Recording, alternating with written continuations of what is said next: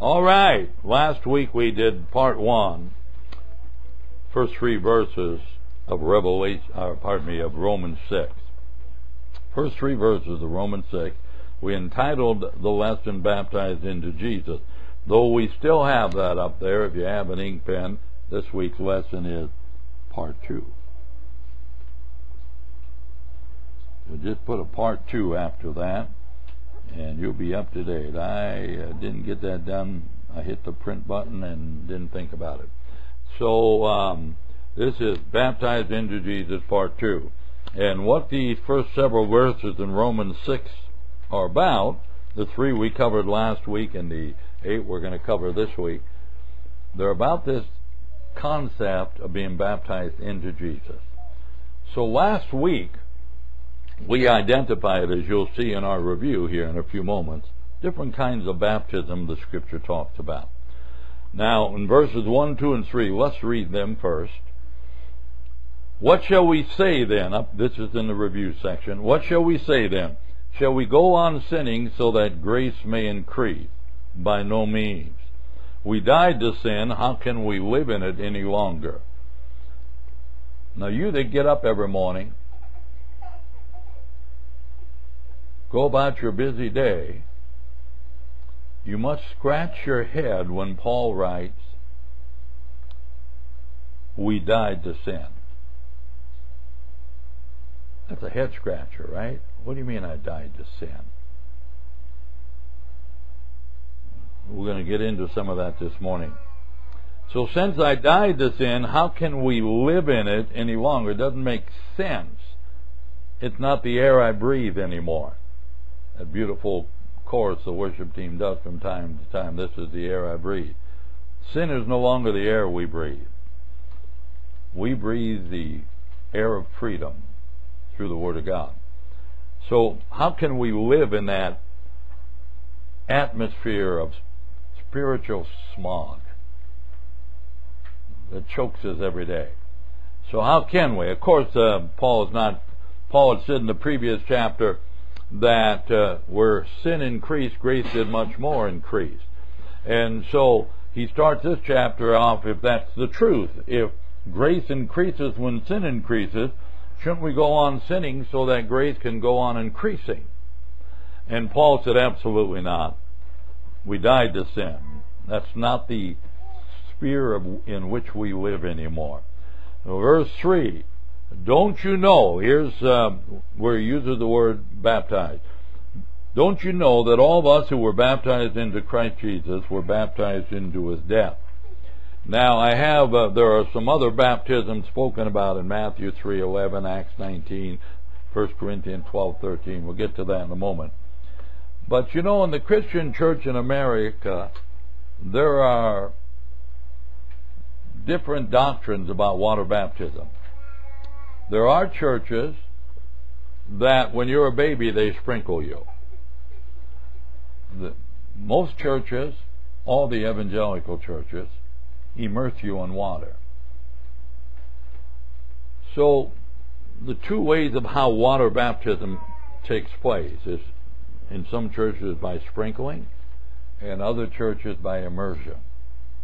But then when you get into the immersion and water baptism, there's still a couple different thoughts. This church and most evangelical churches, and again, when you hear me say evangelical, what does that mean? It just means that we believe this is the Word of God. It doesn't just contain the Word of God. It is the Word of God.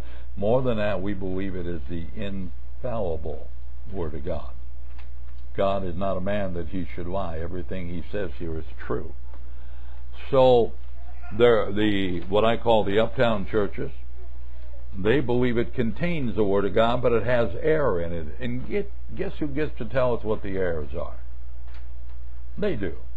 So they can throw this out and they can throw that out. We evangelicals believe that's the infallible Word of God. That's what I mean by evangelical. We are an evangelical church here. We believe that God knew what he said when he said it and didn't stutter. Meant every word of it. And so that's what we are as an evangelical. Now, in the evangelical, every evangelical almost Every evangelical church immerses in water baptism. But some, the Christian church, the Church of Christ, some of these believe that water baptism is part of salvation. You're not truly saved till you're baptized in water. The rest of us believe that water baptism is an outward show of an inward act. It demonstrates in picture form what happened in spirit form when you gave your life to Christ. So, which baptism is he talking about in verse 3 up here in the review? Sprinkling or immersion? Neither one. He's not talking about water baptism. So, from those verses down there, I mentioned there are 4 types of baptisms mentioned in the New Testament. Only one of them involves water. Now, in America today, usually when we think of baptism, we think of water. But that's only one of 4 New Testament baptism. The word baptism in the Greek, remember the New Testament is written in Greek, means to dip. That's what it means. It is used in the dyeing of clothes. So if you got a white shirt and you want it to be red, you don't sprinkle stuff on it, you dip it. And when you dip it, what's that mean if you're going to dye that shirt? It's all going under. Every part of that shirt's going under.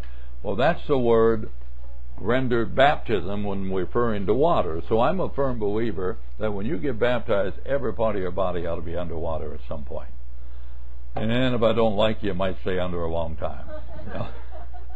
Not really. But anyway, there was one church that had to baptize, put you under 3 times, you know.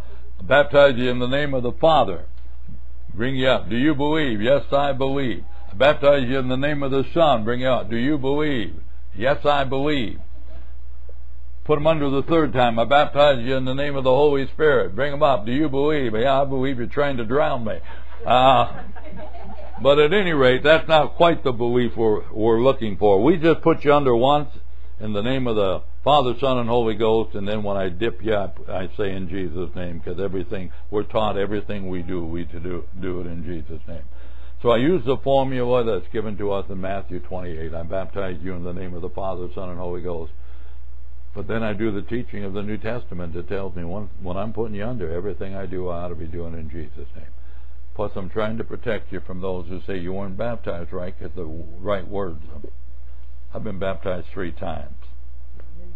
Not in the name of the Father and the Son and the Holy Ghost, 3 distinct times.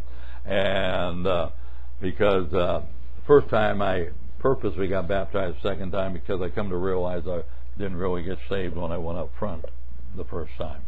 I just continued to live the way I was. So when I really felt I was born again, saved, then I wanted to be baptized.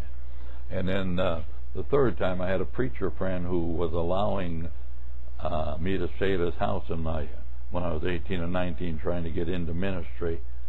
And he got into a doctrine where you had to be baptized in the name of the Father, Son, and Holy Ghost, but they said the Father was called Lord in the Old Testament, the Son is Jesus, and Christ means anointed one, the Holy Spirit is the anointer. So they said the name of the Father, Son, and Holy Ghost means in the name of the Lord Jesus Christ, but it doesn't, because Christ is the anointed one, the Holy Spirit is the anointer. They're 2 different things. But I needed a place to stay, so I let him baptize me too. So the reason I brought up immersion, when he baptized me in his bathtub. So when he dipped my head under, my knees came out. So I was never totally immersed. Now, that wouldn't mean much to some people. It means a lot to me, because I believe if you're going to dye clothes, you get the entire thing underwater. But anyway, look at these things down here. Baptism of water is one baptism. I took off baptism just to make room. I talked last week at the bottom of those 3, baptism of fire. That's only mentioned when John said, one comes after me, he'll baptize you with fire and with water, or water and fire rather. And there's not any real clear teaching on it. So for the most, for this review, I just put the main 3. baptism of water, that's when a preacher baptizes you in the water. How many of you agree on that? When you're baptized, you've got a preacher, someone like me, taking you and putting you underwater. Now, then we have, John said, there's one coming after me who is mightier than me that will baptize you with the Spirit. So, now we have a baptizing with the Spirit. The first one was being baptized in water. Now we're being baptized into the Spirit. Now it's not the preacher doing it, it's Jesus doing it, the one who is mightier than John. And you're being baptized into the Holy Spirit. Then in 1 Corinthians 12:13, there's a baptism into one body. In this case, the Holy Spirit baptizes you into one body, or Jesus. I call that salvation. When you give your life to Christ, the Holy Spirit puts you into the body of Christ. You're now part of the church. I don't mean this church, I mean His church. You're now part of the church. Now, real quickly, and then we're going to move on. Let's say I baptize Barb into water. So Barb is the subject. I, Dave, baptize Barb into water. Would that be the same as saying, changing places with the first and third part there and saying, water baptized Barb into me? Doesn't make sense, does it? Water doesn't baptize Barb into me. I baptize Barb into water. So these last two baptisms, a lot of people say they're the same thing. I beg to differ. You can't switch the two and call them the same thing. So one of them is Jesus baptizing you into the Spirit. The other is the Spirit baptizing you into Jesus. They're not the same thing because they're two different entities doing the baptizing, and it's two different substances in which you're being baptized into or dipped into. So I believe, as a Pentecostal evangelical, that there is baptism, the three main baptisms: baptism of salvation, when the Holy Spirit puts you in the body of Christ. You ask Jesus into your heart, no water there. Then there's baptism of water, an outward sign of an inward act, when the preacher puts you in water. And then there's the baptism of the Holy Spirit, when Jesus baptizes you into the Holy Spirit. And we're not going to get into all the different ideas there. We don't have time. This particular sermon's not the place for it. So, reason I bring all that out, I do not believe chapter 6, verses 3 to 11, have any water in them. Where it said, don't you know that all of us who were baptized into Christ Jesus were baptized into His death? See, the Church of Christ will tell you that shows you that you got to be water baptized to go to heaven. Well, it would if that was water baptism he was talking about. But he didn't say all of you who were baptized into water. He said all of you who were baptized into Christ. That's the third one on that dark list up there, where your baptism into the body, where the Holy Spirit baptizes you into the body, or Jesus. So, the baptism being referred to in these two studies, last week and this, is not water baptism, it's salvation. It's when you gave your heart to Jesus Christ, the Holy Spirit dipped you entirely into the body of Christ. Every ounce of who you are was immersed into Jesus. That's the baptism being talked about here, salvation. All right, now there are preachers in this town who will disagree with me. But you know what? You're not sitting in their church this morning. You're sitting in this one. Now, if you go to their church and they preach on this, do you think they're going to take my side to be fair? Do you think they're even going to present my side? No, they're not. So, what you're going to hear here, anytime you come here, you're going to hear what I feel the Word of God is teaching us. There's no water in Romans 6. Zero water. All right. So, now we get on to verse 4 in this week's lesson, part 2. After verse 3 again, don't you know that all of us who were baptized into Christ, not into water, into Christ Jesus, were baptized into His death, immersed. Remember, the word means to dip. Baptism. That's why it can apply to different things. A soldier goes to war and his platoon is under fire. They call that the baptism of fire, because he has been immersed into a firefight where he could live or die, and he won't know till the fight's over. And that's the baptism of fire to a soldier. To Scripture, a Christian, I believe, in the first century, the baptism of fire, when you got saved, you were persecuted. And that was the baptism of fire. That's just my thought there. But at any rate, so here we go. We were therefore, in verse 4, buried with him, totally dipped, buried with him through baptism into death, in order that just as Christ was raised from the dead through the glory of the Father, we too may live a new life. He says, when I was baptized into Jesus, I was baptized into his death. What? I thought the gospel was good news. You mean I'm dead? When I was baptized or born again and the Holy Spirit immersed me into Jesus, you tell me I died? Yes, you did. And it's not bad news, it's fantastic, unbelievable good news. Unbelievably.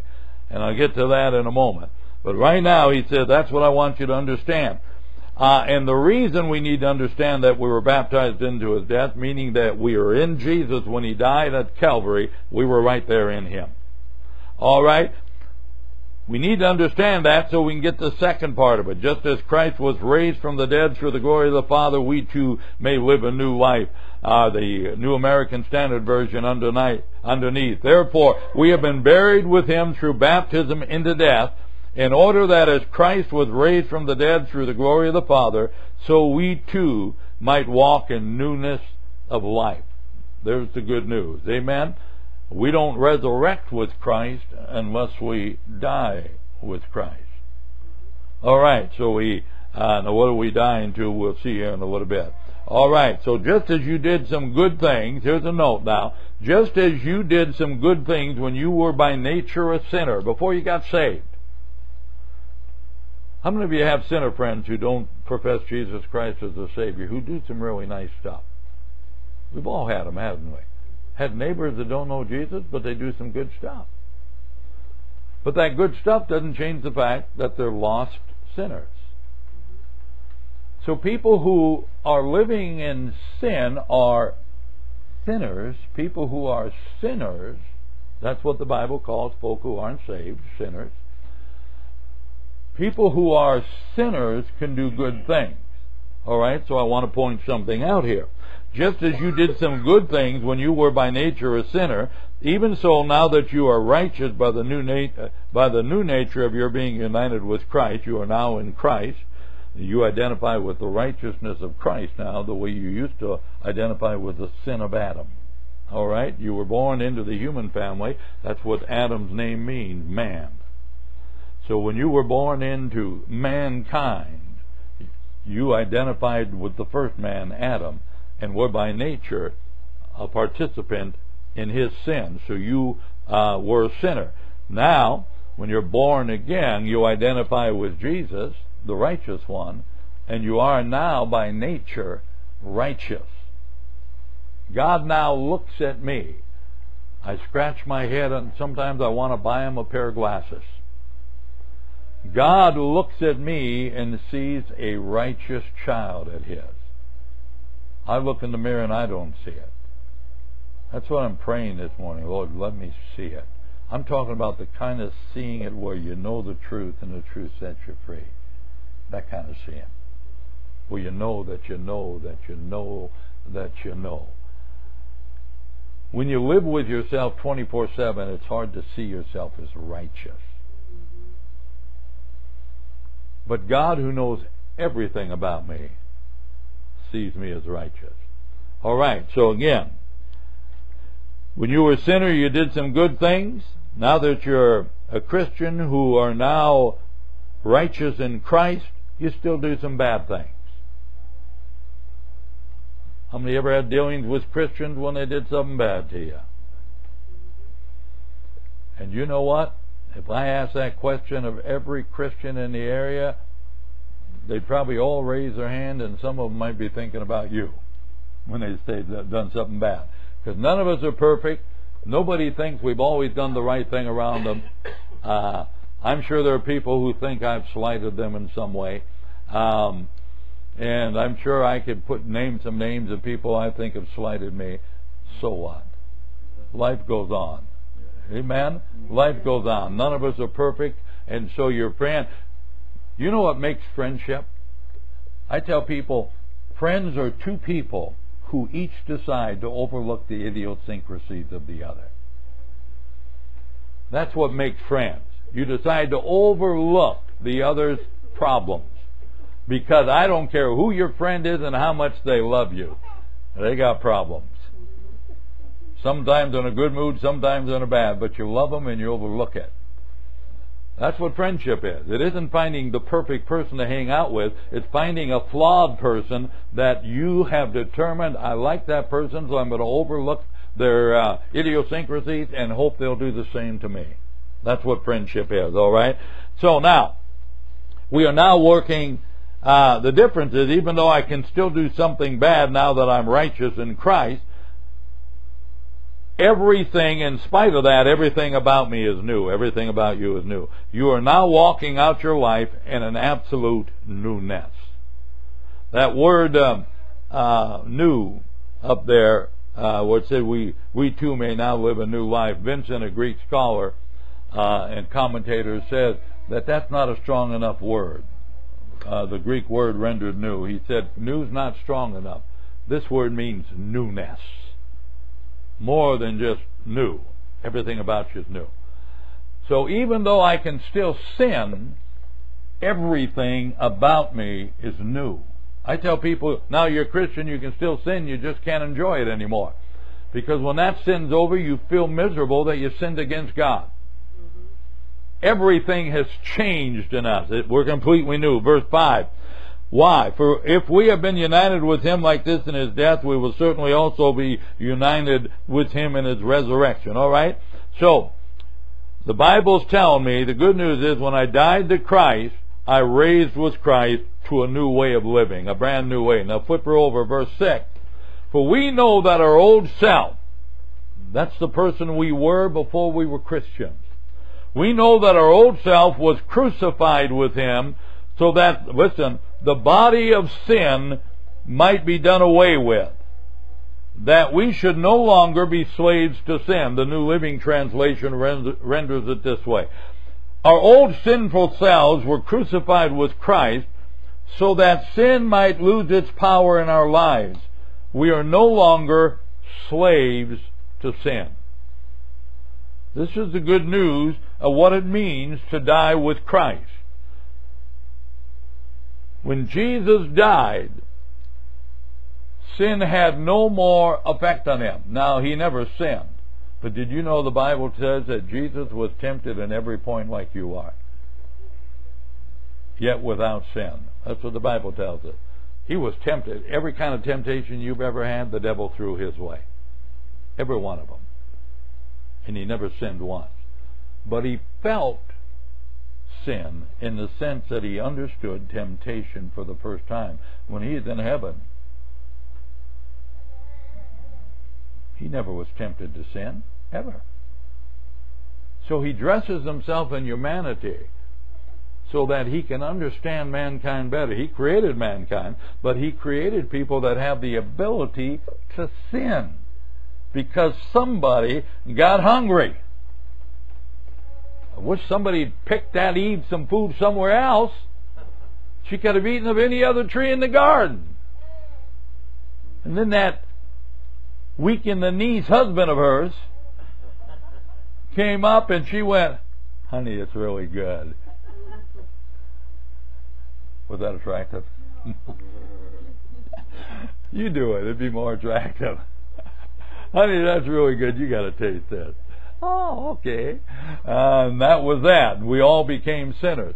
Now, God in the Old Testament, there are two reasons in my mind. In the Old Testament, God was much harsher with sinners than He is in the New Testament. Reason number one, the cross. Nobody had died for our sins yet in the Old Testament. Reason number 2, God in Christ, for the first time in eternity, experienced temptation. A holy person who would never sin felt what we felt in the person of Jesus when the devil says, come here. And so Hebrews 4 tells us because Jesus felt that, He now sympathizes with us. Because we didn't have the perfection to resist it that He did. So now God can look at us different because He learned in understanding in the practical sense by going through temptation. Remember, He was dressed with flesh. People say Jesus couldn't sin because He wasn't born of Adam. He had no seed of Adam in Him, so he didn't have sin dwelling in His members. Do you know Adam, when he sinned, didn't have sin dwelling in his members? He was created perfect. Adam didn't have a sin nature until he sinned. Up to then, he was perfect. We don't know if it was for 4 days or 4,000 years. The Bible doesn't tell us. Took a while to name all those animals, so probably wasn't 4 days. But we don't know how long it was. But until he ate that fruit, not a sin nature in him. So the fact that Jesus didn't have a sin nature does not mean He couldn't feel the pangs of temptation. But He had the spiritual perfection and maturity in Him to say no every time. Excuse me, I need a drink. This is the preacher drinking. Oh, that didn't sound good. People are going to go home and say, yeah, I seen the preacher drinking. Coffee. Yeah. All right. So it says here in 6 again, because we were crucified, that we should no longer be slaves to sin. Because, look at verse 7, because anyone who has died has been freed from sin. Now, Alford, a commentator, says this: as a man that is dead is acquitted and released from bondage among men. In other words, a man dies in prison for murder. Either he is put to death or he dies of old age in prison. He's a prisoner. When he dies, humanly speaking, he is no longer a prisoner. They're going to take him out of that jail to some cemetery and bury him. Right? So the prison has lost its hold on this man. So Alford is saying, as a man that is dead is acquitted and released from bondage among men, so a man that has died to sin is acquitted from the guilt of sin and released from its bondage.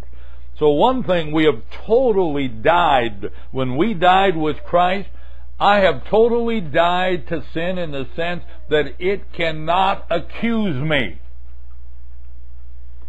Every time I sin, I hate to say that, people think I'm crazy. Just telling you what the Bible says. Every time I sin, God forgives me. Otherwise, I'd be saved, then lost. Then have to get saved again, then lost again.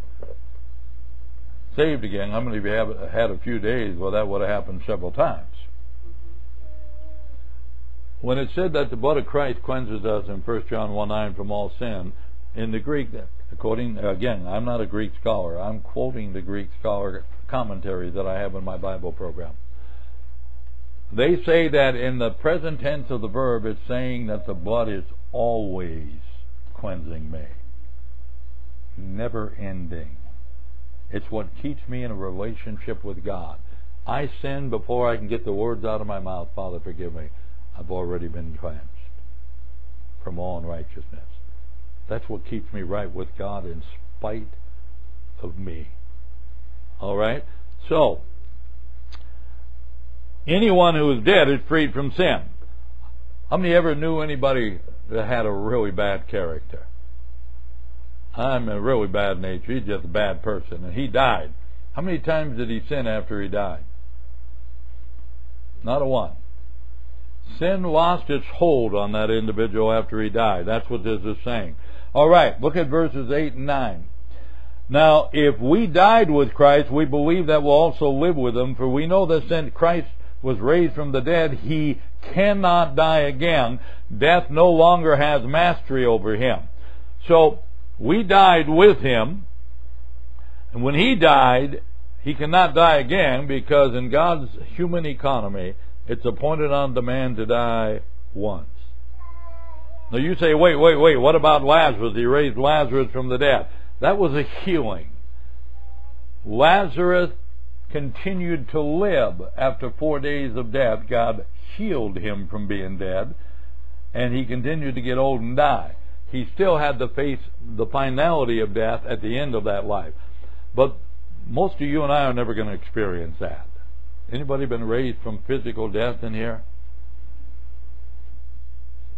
I told my heart doctor a couple of weeks ago, I said, keep the heart ticking because I'm shooting for 120. He said, 120? And I said, you got to have goals. So I'm shooting for 120. Because I know that once I die, it just doesn't work for Christians. For me to die is a promotion. I'm going to heaven. Amen?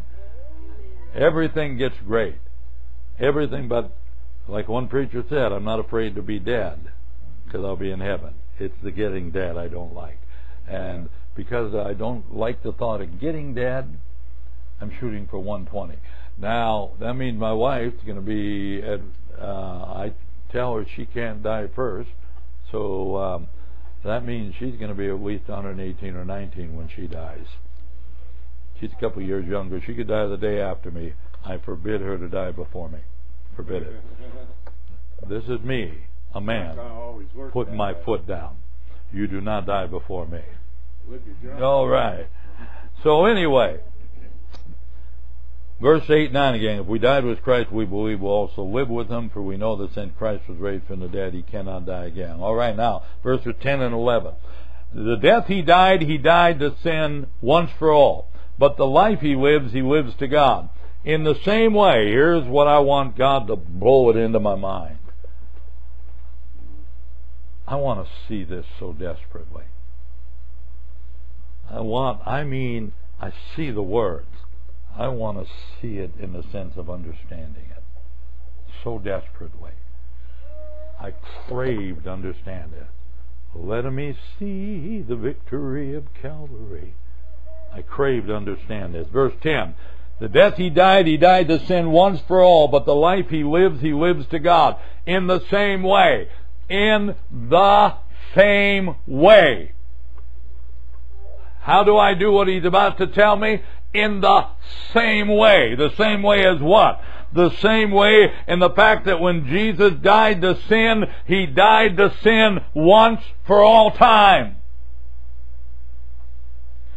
In the same way, count yourself dead to sin but alive to God in Christ Jesus.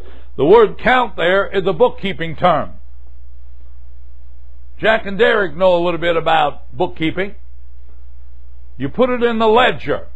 You record it as fact. King James uses the word reckon. It's the same Greek word, obviously. And it's a bookkeeping term. So here's what the Holy Spirit, through the author Paul, is telling me to do. Jesus died to sin one time forever. Write it down in the ledger of facts. I died to sin once for all. I shouldn't get up in the morning and decide I'm going to die to sin today. Because God tells me when I put my faith in Christ, the Holy Spirit immersed me into the death of Jesus and pulled me out in likeness of the resurrection of Jesus, that just like Jesus died to sin, He could never feel another temptation. Once for all, the Scripture tells me to put it in your record book. You have died to sin one time forever. You don't keep dying to sin. You say, I got problems, I got questions here. Then how come I sin? This is the victory that overcomes the world, even our faith. The reason we struggle with sin is because we don't get it. He says it, and we don't get it. But Jesus said in John 8, if we continue in His Word, stay in there. You put that thing on the shelf, you don't know what you're doing. Stay in there. He said if you continue in the Word, you'll know the truth, and the truth will set you free. You don't get the truth by watching Hallmark. Now, don't get me wrong, I love Hallmark. But that's not where spiritual truth comes from. You don't get it by reading the newspaper. My God, you don't get it by reading the newspaper. Any kind of truth. You get it in here. If you continue in the Word. So when I struggle in an area, I say, my God, there's a truth I don't know, because you said if I know a truth, you'll set me free. So if I'm not walking in freedom, there's a truth I don't know. Open my eyes, Lord. Let me see. I have died to sin once for all. I'm out of time, so let me kind of paraphrase all this at the end. There are preachers who say dying to sin is what Paul had in mind in 1 Corinthians 15. Did I write it down? 1 Corinthians 15:31. When Paul said, I protest by your rejoicing which I have in Christ Jesus our Lord, I die daily. So Paul wrote to the Corinthian believers, I die daily. So a lot of people take that and apply it to the work of overcoming sin. Say, you got to die to sin every day. You got to die to sin every day. Is that what Paul was talking about? There are I just gave you a few examples there. Translation called God's Word, the Message, easy to read version. All say, no, that was on something else. No, I didn't take. Oh, here it is, down here. The NIV, the NLT, the Living Bible, the CEV, the ERV, the Good News Bible, God's Word, all of them render, where Paul said, I die daily, I face death every day. Paul wasn't talking about dying to sin. He was talking about his travels to preach the gospel were so treacherous.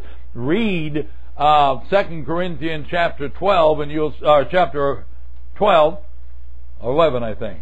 The last half of chapter 11, and you'll see everything that Paul went through preaching the gospel. The man could have died 100 times. And Paul said, I die daily. He was talking about in carrying the gospel to you, I die daily. He wasn't talking about dying to sin every day. He's the one who wrote, likewise count yourself. In the same way that the verse before counted that Jesus died once to sin, Paul, by the inspiration of the Holy Spirit, said likewise. Some translations say in the same way. Count yourself dead to sin. Mark it down in your record book. I died to sin the day I got saved. Count it that way. And one of these days, if you put it in the record book and remind yourself, it might click. I'm dead to sin. And then the next time you're tempted, you think, what? Why would I do that? I died to sin. And so my final exhortation to you, if you're going to die daily to sin, please don't take all day to die. That's what we do. We take all day to die, and we wake up the next day and start the process over. Got to die to sin.